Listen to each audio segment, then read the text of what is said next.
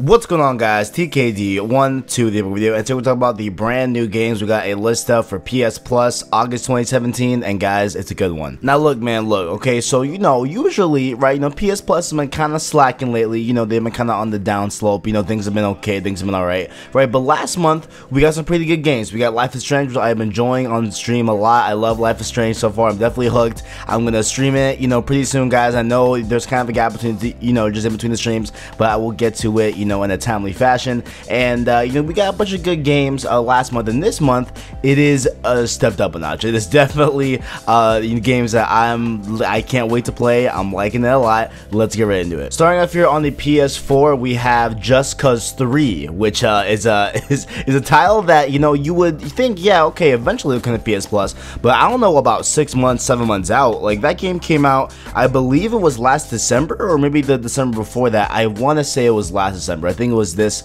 past December in 2016. But we're getting Just Cause 3, the full game, everything.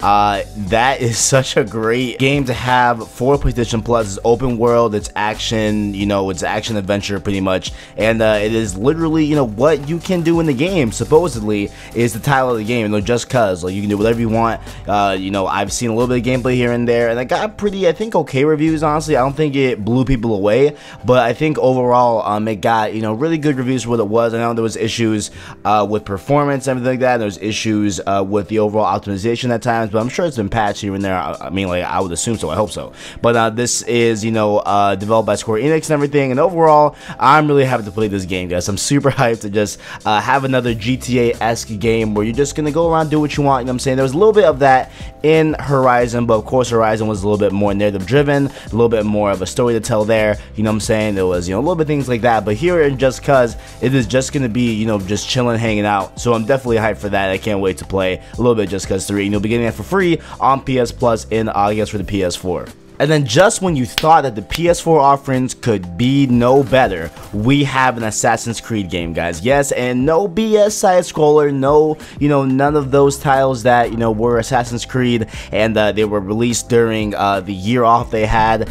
And I hit my head on the mic, I don't know if you guys heard that, but we are getting a full-fledged standalone adventure Assassin's Creed game called Assassin's Creed Freedom Cry, and it is set, after the events of Assassin's Creed Black Flag and everything. So we'll be getting that game as well. I don't know, like, it's so the way it's worded, and honestly, I forgot this game even existed. I totally forgot. But I guess this was made, I guess it was supposed to be like a DLC, but then it just formed into this own standalone thing. So I guess it's a little bit like First Light with Infamous, when that came out on the PlayStation 4 as like a 6 months after launch title and everything. So I think it's in that same vein where it's gonna be kind of just like a standalone thing, a little bit more story driven in that world. And it definitely says that here on, at least on IGN, it says it tells a great emotional story in the shell of a classic AC gameplay. So definitely pretty cool there. It got a 7 on IGN, so pretty good. not amazingly blowing away, but for that score, it's a really good game. 7 is a great score. You know what I'm saying? Like, regardless of people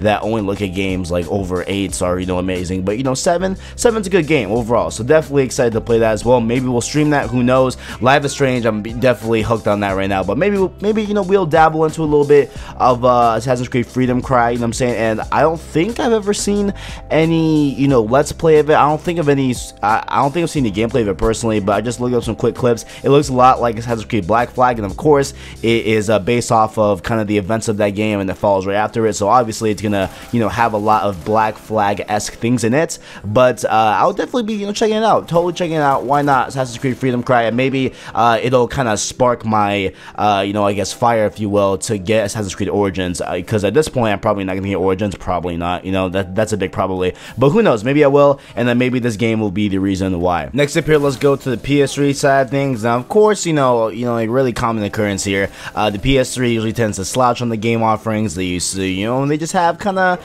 those games aren't really that good, but today we have Super Motherload for the PS3, and it's a top-down, like, arcade-esque looking game, and basically you are sent out by mankind to go to Mars, and you are basically digging in and finding minerals and stuff like that. It's a very, it's a topic that is very futuristic. You know what I'm saying? Like it's very much of a futurist narrative to have you going out and mining for metals, for gems, etc. And you are on Mars and you're digging, and you have a rover, and you are just getting points and stuff like that, and doing all that good stuff, right? And so the game offers some upgrades that you can do to your rover, so you're a little bit more better and efficient at your mining abilities and everything, and you can find money and stuff like that to also do upgrades, everything that is in a game that is like of this caliber. And so if you are on the PS3, you want to do this to me, again, is one of those games that at least to me personally, I would rather play on a mobile standpoint, right? So that's why I love these games on Vita.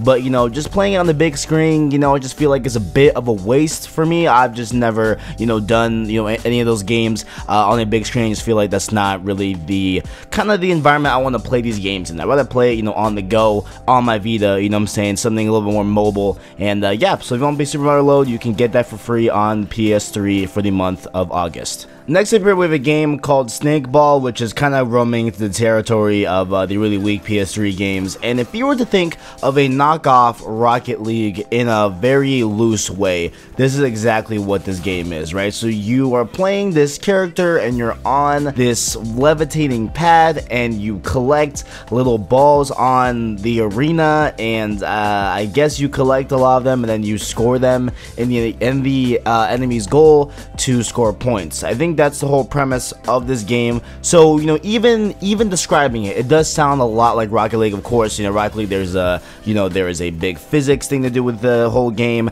There's only one central ball to this game, and in this one there's a bunch of different ones. So it's a little bit like that, right? So again, this is one of those games that I wouldn't personally play on the big screen. This is where I guess the PS3 offering for the PS Plus games kind of lacked me, because they're low key in a way mobile games. Now I understand that this one's a little bit not so much of a mobile game, because you cannot take the straight up game and play on the Vita. Like I don't think the Vita can run this game personally, but overall it's a game that if you're down, go ahead, it's free. I'm not gonna dabble in it. I'm not gonna do no live stream or no let's play of this game, but if you're interested, it is yours for the taking. And lastly here, we are taking a trip to Vita Island. We're discussing the free PS Vita games for the month of August for PS Plus. Now this game here is called Downwell, and it looks like a black and white version of like a Tetris looking game.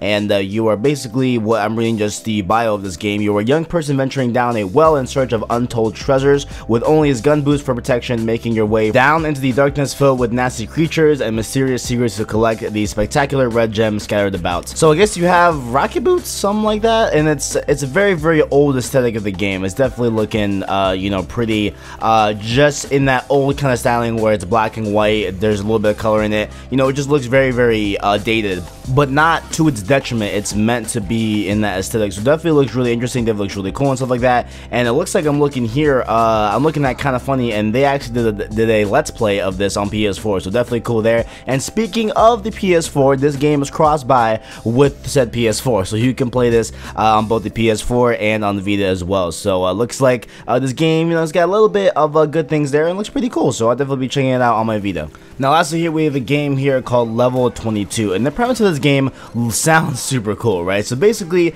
you are a man named Gary, and you come to the realization that you have woken up late for work, right? So you have two options. One, you can call off work, and two, what the game wants you to do is try to sneak into work without your boss detecting you and ever knowing that you were late. So you have to sneak through these levels and basically find a way to your desk and be good and be scot clean. So this sounds like a pretty cool game. Looks awesome, sounds like a pretty good game, and it's obviously in the description of it a stealth game. So you'll be using different various things within the levels to make your way to your desk and make sure your boss doesn't know that you were late. So definitely cool. Looks like a fun, nice, cool game to relax on the Vita. So definitely we'll be checking that out as well. And to give one quick roundup of all the games for PS Plus for the month of August 2017, you will be getting Just Cause 3 and Assassin's Creed Freedom Cry for the PS4, Super Motherload and Snakeball for PS3, Downwell, which has a cross-buy with PS4, along with Level 22 for the PlayStation Vita. If you want to enjoy, make sure you leave a like, subscribe, that's right down below.